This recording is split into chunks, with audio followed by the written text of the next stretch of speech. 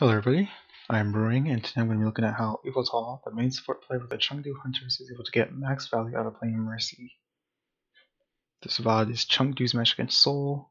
We're looking at Game 30 for Sky Industries, and I'm only going to be looking at Chengdu's B defense.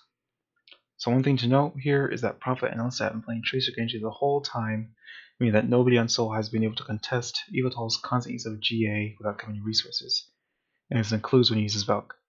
Yveltal doesn't need to worry about being killed in Valk because none of the heroes on Seoul are able to focus him like Ashe or Widow will be able to. I'm going to bring this up because most Mercy players on ladder will play the same way regardless of the enemy team composition. They're going to use Valk and GA from very passive, safe positions even if there's nobody to shoot them, and this is a great way to have very little impact playing Mercy. Yveltal knows that Seoul won't do anything about him committing a bunch of resources, so he takes confident positions above the team fight in plain view of Seoul, and he's able to see everybody on both teams like some sort of spy drone. So once that's over, Chengdu's initiation ends, and now Seoul are going to try to re-engage with Flux. And I said earlier that Seoul won't be able to catch Yveltal without committing resources. Well, that is exactly what they do. So first up, Prophet is going to try to catch Yveltal, and he's going to be forced to use all 3 blinks plus a recall. So here he goes. 1-2, recall, and now Prophet has used all of his cooldowns. He has to stay on this high ground to play passive for the next 12 seconds while recall charges up. Now let's go back onto Yveltal, who survived and is going to get healed up back to 200. And soon Gesture's going to try to recontest, and I'm going to actually slow things down here real quick. So Yveltal is pocketing Yveltal, who's fully charged. Gesture is going to take this time to dive Yveltal. So Gesture commits leap. Yveltal is going to fly away because he's playing Mercy. Gesture is now forced to walk across the point, doing no damage. And then Prophet commits a pulse bomb, and then Gesture has to use a second leap just to kill him. And while all that was happening, Creative on the Zen actually had to Discord Orb Yveltal. So let's count here. Prophet used all of his blinks plus a recall at the beginning. Gesture used 2 leaps, and in between those leaps he spent a couple seconds just walking across point, doing no damage to anybody. Prophet committed his ultimate, his pulse bomb, and Creative used Discord Orb. That's a lot of resources going to one player. And while that was happening, Seoul failed to realize that there was a real, bigger threat in Late Young, who was fully charged that whole time. So let's go back 20 seconds. And then go full speed this time. So Young this whole time had full charge and had grab, but Seoul weren't focusing him. It was up to Illicit, who can't do anything. He gets grabbed.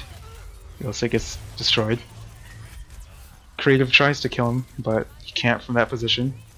Michelle can't do anything about him, and Gesture's out of position to do anything. So this whole time, Light Young survives on less than half HP. He's able to get all of his bubbles out there, maintains full charge, and by the end of this team fight, he builds up to 33% to his next grab.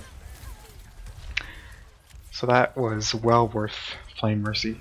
Light Young traded his own life for 5 of Seoul Dynasty's cooldowns, and Light Young survived the whole time, and he built, and now he has 44% to his next grab, and full charge. So moving on, Chengdu is going to want to force some ults out of Seoul Dynasty with Jimmy's Blade when he builds it. Usually when you blade with a Mercy, you want the Mercy to use Valk so that she can use the longer beam range to stay out of trouble while Genji blades. But since Seoul are playing Genji Tracer, nobody is able to kill Yveltal when he flies above them. So Yveltal is actually not going to commit the Valkyrie while Jimmy blades, as we'll see here.